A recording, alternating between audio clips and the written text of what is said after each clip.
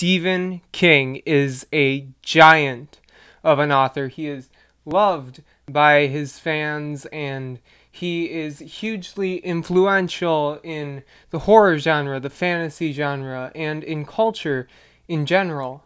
I'd never really read much of what he'd written, never a full book, just a couple pages here and there, but all that changed this year when I read just 5 of his books, and from just 5 books, and I plan to read more, my life has sort of changed in that my greatest passion, writing, has become better. I've become a better writer, and his influence has helped me so much. And today I want to tell you exactly how and why, and who I would recommend reading him to.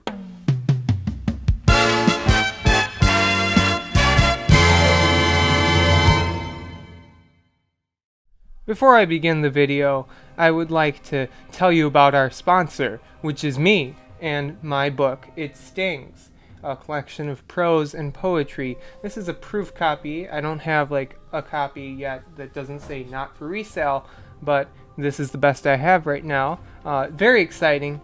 It's my short story and poetry collection, short horror story and poetry collection, speaking of Stephen King. It comes out on March 10th, and King has actually been a pretty big influence on this book, but we'll get more into that later.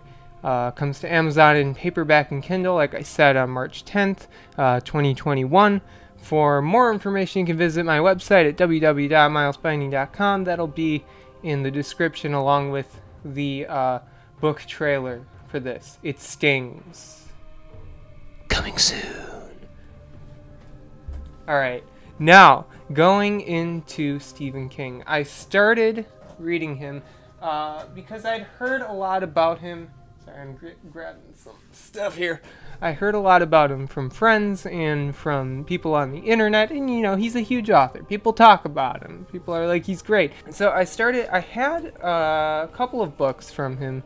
I had one from a little free library, The Gunslinger, The Dark Tower, and that was my first full book that I read from him, and God, this book is weird. And I've heard that some people think it's like the worst of the Dark Tower series. I have not read all of the Dark Tower series, but I liked it a lot. It was very strange. One of the weirdest, maybe the weirdest book I've read. Almost sort of a Alice in Wonderland surreal way to it. And it's just very strange, and it's like fantasy, but it's anti-fantasy.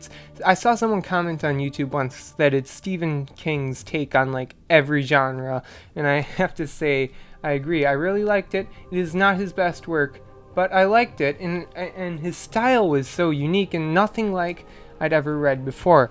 And then I went to The Outsider, which is a much newer release of his. This is actually, I believe, the first book that he wrote. Excluding, I think, the last few chapters, but going back to The Outsider, I started this a few years ago. I got like maybe that much through, and then I just didn't continue it, but then I picked it up again, finished it, liked it a lot.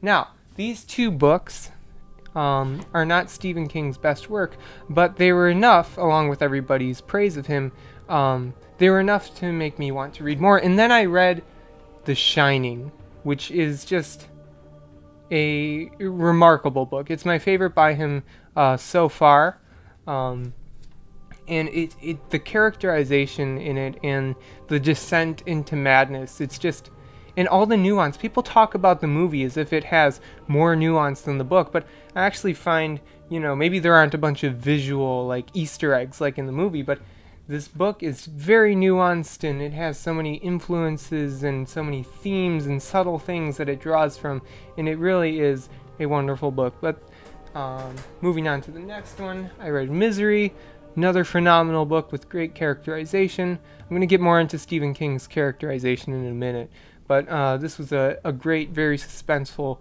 read, and it offered a lot of insight and thought and philosophy on the art of writing and creativity in general, and also madness and mental problems, that sort of thing. My most recent book that I've read by Stephen King was Salem's Lot. Very atmospheric, just a very good book. Love vampires, and I love Stephen King now, so it's like perfect for me. And so far that's what I've read from him. I've not read anything more, but I plan to. I haven't read anything by him in like a month or two. I've been reading some other stuff, but I do plan on getting into him, and I look forward greatly to reading some of the greats, or people call them the greats. I'm not sure. I haven't read them yet. It's probably pretty good. Like It and The Stand and Carrie. I have Carrie. I'm going to read that soon. It'll probably be a quick read because it's small.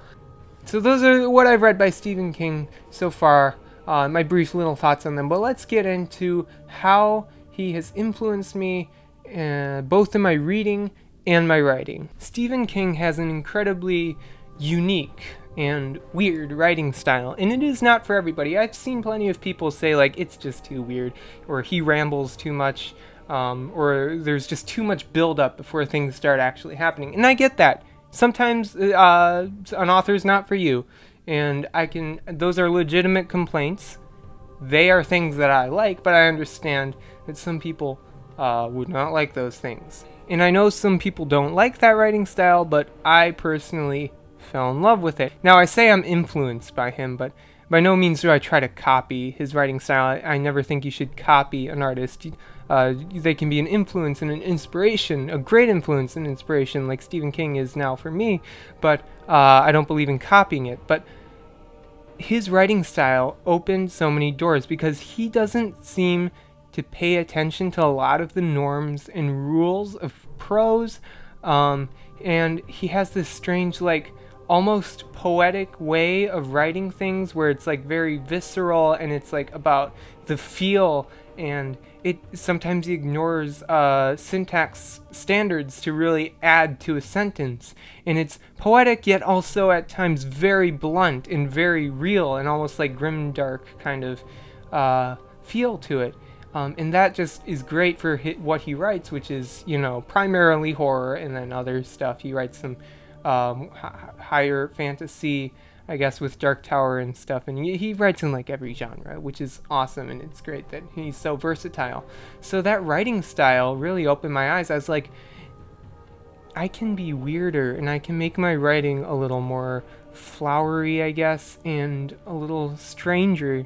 And maybe some people won't like that, but you know, the person that matters with my art, the person whose opinion matters with my art the most is myself, and I want to write what I love, and I like what I write so much more now that I sort of realized how weird or just verse-like or just visceral I can make my prose. It's just opened so many doors. You know, before when I wrote, everything kind of was too blunt, and like it was just like, and then this happened, and this happened, and this happened. That might have come from me reading a lot of YA. Nothing against YA. I'm writing a YA thing right now. But a lot of YA, the prose is kind of not great, and it's just like this happened, this happened, this happened. And that can be fun too. I certainly like it when books are like that, especially if I'm reading something extra flowery. I kind of need a break. But mine was far too much like that, and there was a lack of characterization and lack of style. So Stephen King really opened the door there. And let's go to another door he opened a little more, which was characterization. I have yet to discover a writer who goes quite as deep as Stephen King does with characterization. Maybe there's someone I'm forgetting that I've read. And, you know, I'm not just talking about one character, but I mean someone who goes into, like, every character who is significant. You know, and he usually writes third-person omniscient. Not always. Sometimes it's more third-person limited, and I've heard he has, like, a book or two that's first-person. But it's easier to do that when you're third-person omniscient, and he really takes advantage of that and really go into characters and who they are, get into the nitty-gritty. He goes places that I don't even want to ever go with writing, like characters going to the bathroom, that kind of thing. I don't plan on writing characters going to the bathroom unless I really have to. But his, you know, ardent desire to make characters real and grounded and complex, it just shows through so well. You know, I've been reading Song of Ice and Fire. That's a close second, but you know, Stephen King really takes the cake for characterization for me, at least so far out of things I've read. And his character work is just absolutely writing changing. It's changed the way I write characters and the way I approach them and try to really get into people's heads. You know, that seems obvious, and I've always tried to do that, but he sort of showed me how I could do it better and how complex people really are. And you know, that's another way he has influenced me greatly. Those are sort of the two big ways he has influenced me. And, you know, lastly, the way he's influenced me is just his ideas, his stories, his settings. He's made me fall in love even more with horror and the macabre, showing me how to write it a little better. And, you know, that kind of stuff, you know, that the more obvious influence, I guess. And he has been, I keep saying the word influence, I feel like I'm saying it too much, but he has been a great big influence on It Stings, a collection of prose and poetry by Miles Blading with March 10th. I'll plug. You know, a couple of the stories really draw a little bit from his ideas, and I think when you read it, you're gonna see me taking influence and taking inspiration from his writing style and his characterization. A couple of these stories are third-person omniscient, and they wouldn't be if I didn't, you know, read stories by him that show just how well that can work in certain stories. So yeah, that's my take on Stephen King thus far. I plan on reading more of him, and I absolutely love his work so far. He's not for everyone, but he's definitely for me.